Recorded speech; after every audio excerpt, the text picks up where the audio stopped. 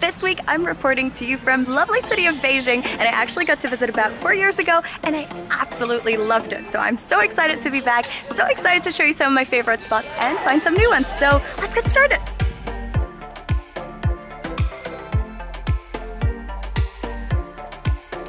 We're starting off at the Buddhist Yonghe Lama Temple, which was actually my #1 favorite spot in the entire city because it's so serene here. Beijing is obviously a huge place, and being able to regain that kind of energy, regain that peace within yourself is quite rare and quite incredible. This Buddha statue behind me was carved out of a single tree trunk, and it's ginormous. Have a look.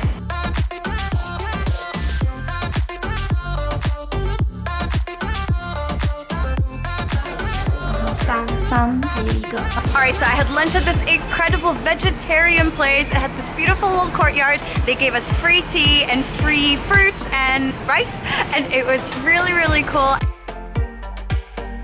Literally just popped into a grocery store, and that's one of my favorite things to do in a foreign country. They're just so different. I literally just found, where is it? A yellow watermelon. Look at all the mangoes. Ni hao. I know I said Lama Temple was my favorite place, but this is also my favorite place, and this is something I'm gonna keep saying because everywhere is my favorite place in Beijing.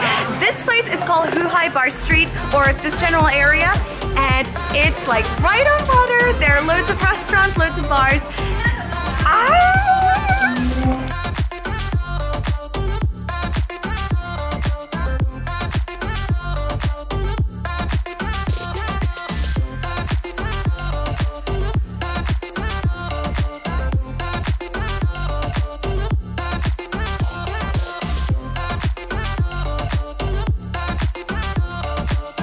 Little tip, guys, when you order the spicy soup, trust its name. We went for medium, and just no.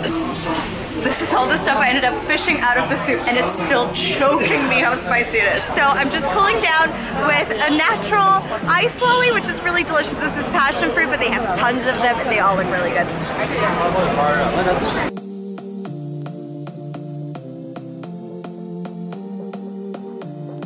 Do you see that on the wall? I wrote that there 4 years ago when I last visited Beijing and stayed at this hostel. That's so cool. Right now we're in Wangfujing, and this is a very modern area of the city. You can enjoy a lot of shopping here, both international brands right over here, and then really old school traditional stuff in this area, which I am going to take you into right now.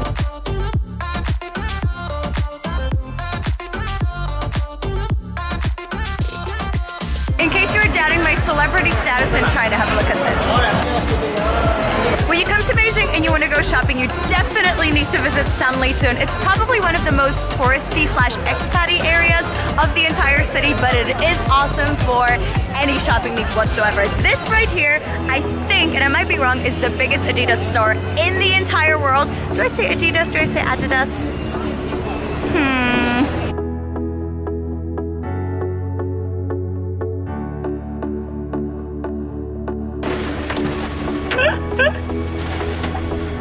On a beautiful sunny day in Beijing, there's honestly no better place to visit than Beihai Park, which is where we are right now. It's a really big park in the center of Beijing. You can get here using line 6, and the views are honestly just so beautiful and calming. In a city of 20 million like Beijing, to find a place like Beihai Park where you can just come and completely relax and unwind is quite incredible, and the entry fee is about £1 British, so it's just basically free.